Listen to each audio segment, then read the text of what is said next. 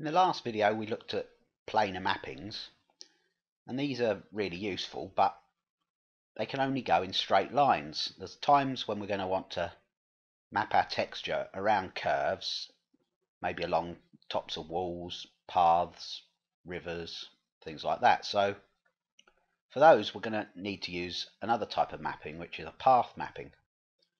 So I'm just going to go to plan and create a shape. And you'll see there's a river cart path tool here we haven't used before, which we can use for drawing out paths. So it's set to 5 foot, so that'll do for now. I'm just going to freehand draw a curve. So if we've got a path like this, I shall quickly plot it out.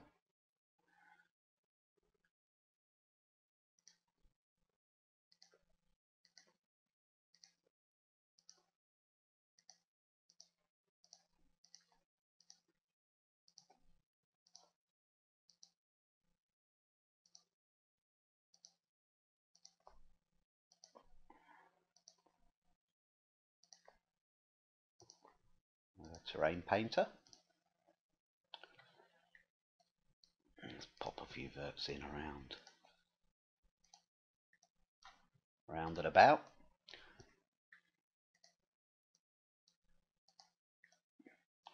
So if we had a path and we want to map around this, obviously to do it using planar mappings would take a long time. We'd have to adjust the faces around individually, curving round, and they'd still be in straight lines. They would travel like this, in straight lines.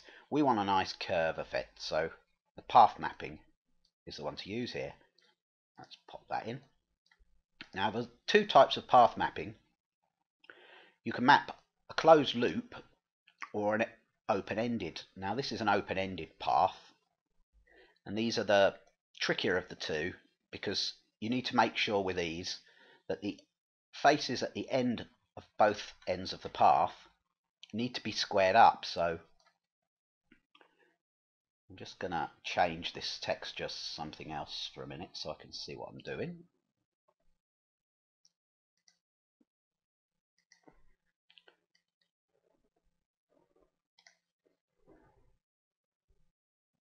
Apply. Whoops, fairway, apply. And I'll sharpen the edges again so that I can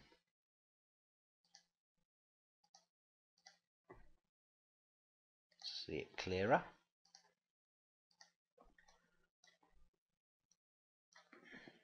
So yeah, these last faces need to be squared up, so I need to move this vert here.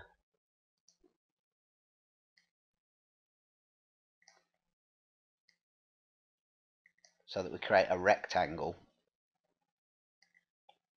Otherwise the mapping won't be able to calculate the path correctly. And the same at this end. It's a fairly reasonable rectangle, so that'll probably be okay like that. Let's just remove the shape. And the thing with path mappings is it will actually calculate all the different directions around the path it's following. So we won't have to calculate anything. We'll just click on one end and it will all be calculated around. This does mean that a path mapping can only be used once, because it's specifically calculated for an individual case. So if you draw another path somewhere else, you can't use the same path mapping again, because it'll have to recalculate the route it's taking. So as long as we've got these two ends squared off, the rest aren't quite so important. If you've got a texture that you need to see clearly, a very regular texture, obviously you want to keep the whole path as regular as you can, because as it goes around curves it's going to distort and stretch. So more verts, sometimes a better way to go. Here I've got it very rough and stretched, but if you're going around a curve like this, you would put your verts closer together, make a nice neat route, and try and keep all of them parallel. But for demonstration purposes, this will do for now. So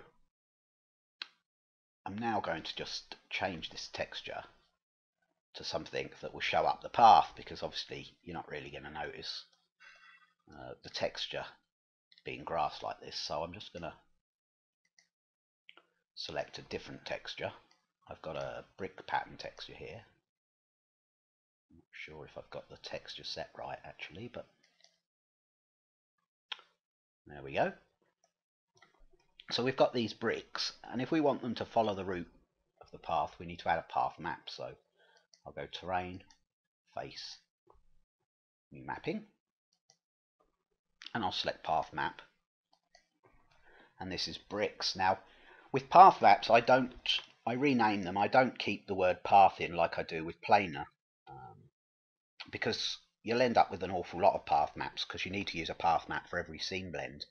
So rather than call it path this and path that, I delete all the word and give it the name, whatever it is. If it's a trackway, I'll call it track 1 if it's on hole 1, or 1A or whatever. So this might be brick 3, so I'll type in brick 3. Then I can find it easier in the list of mappings if I need to find it again. So I'll call this brick 3. And we'll select our end, so I'll select this end, and I'll add to, and you'll see our texture is now curving round. Now scale wise, it's got a bit distorted, and this is something we can adjust with the VWrap and the UWrap. We can scale things up pretty easily. Scaling them down isn't so easy on a path map, because for some reason the UWrap doesn't wrap around, so you can't go smaller. It's much easier to scale up. So you really need to make your textures small. If they're bigger than you need, you won't be able to scale them down on a path map. So basically the VWrap will scale one way and the UWrap will scale the other. But normally for a path map, the VWrap doesn't want to be on 1. It's normally set around 10 for a normal sort of use. So I'll put it to 10 and recalculate, and you'll see it's now stretched out. Well, that's probably a bit too stretched, and you can see here getting some distortion because I haven't kept these running parallel. So if I wanted this to look neater, I'd need more verts. Again here, this is stretching because of this.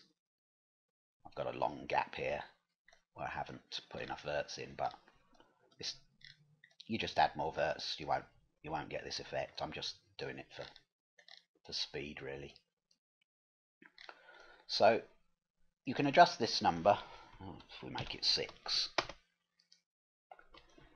we can set our heights of our bricks by changing this number. If I wanted to scale it up double size, I would scale up the VWrap and down the UWrap. So if I want the bricks to be twice the size they are now, I can go change the 6 to a 12 and change the 1 to a 0.5. Recalculate. And we've now got the bricks in the same proportions but scaled up. Now the one thing you may find when you path map is that your texture isn't rotated the right direction. The thing with a planar map, we can rotate the texture around, but with a path map we can't. It will always run and follow in the direction it's facing. So you might find your bricks are running the wrong way. They might be running sideways. So to alter this, you'd have to go into your paint program and actually rotate the texture around. So I'll quickly do that.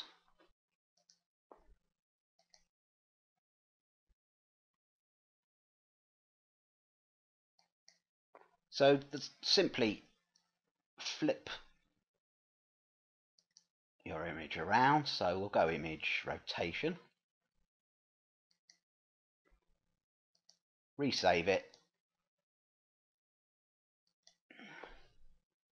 and then in APCD we need to go into the texture, edit the material, browse to our texture that we've changed, and this will then overwrite the old one in memory. As you see, it's flipped round. Click save, and then you'll see the textures flip round on APCD, so the bricks are running the other way. Now, if you're following my extrude tutorial, we were mapping around vertical faces. Now, this is one thing you can do with a path map, and it saves you having to bother using separate mappings for the different directions, because a path mapping will map all the way around. So if I map this area here, let's select that and texture it with our bricks.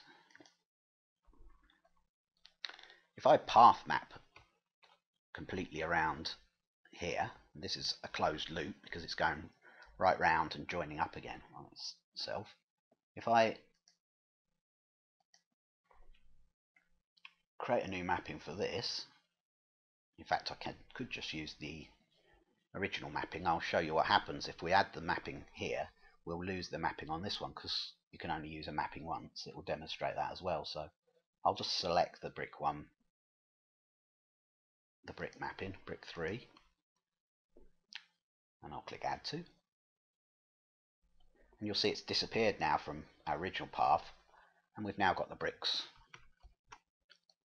wrapped around here. But you'll see, unlike the planar mapping where we got a stretch and everything distorted around as we've changed directions on the east faces and the west faces, you'll see with the path map it's going completely round. The only problem we've got at the moment is A, our bricks are running the wrong way again, and B, they're a bit stretched, so we'd need to change the VWrap again. So if I change this VWrap down to 8, recalculate, let's maybe make this UWrap 1 back to its original. You'll see we can alter the proportions and how wide the bricks are by changing the VWrap. So we'll change that down to say 7.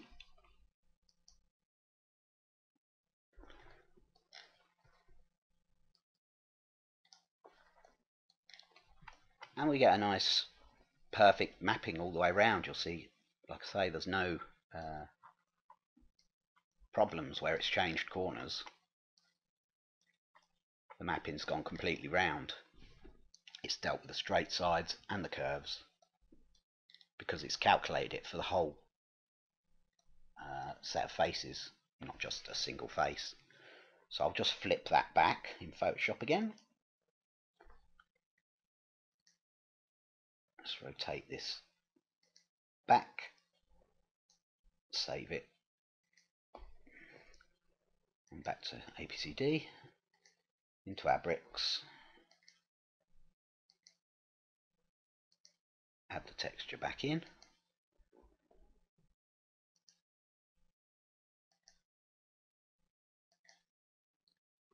and there's the bricks the other way around. Actually, I had them the right way around the first time. I just hadn't. I just had them so stretched, I think. They're going the wrong way around now. So good one, Les. Let's flip it back.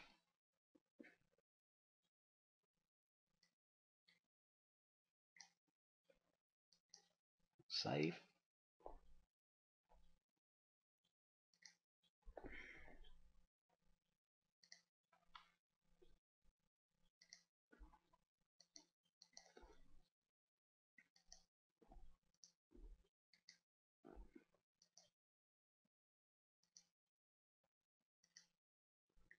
So I just need to change the VRAP of these bricks because they're too close together. So if I set this 7 up to about 20, it's probably what it wants. Yeah, more than that, 30. These are quite large bricks. You really need a smaller texture. I should create a smaller brick texture with far more bricks on the texture, because this texture is far too large. But you can see the bricks are now running in the correct direction, but I'm going to need about, say, a 45 setting. There we go.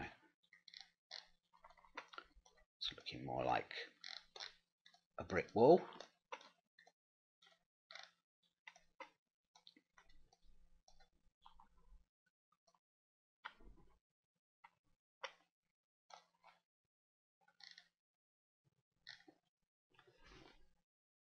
So that's path mapping.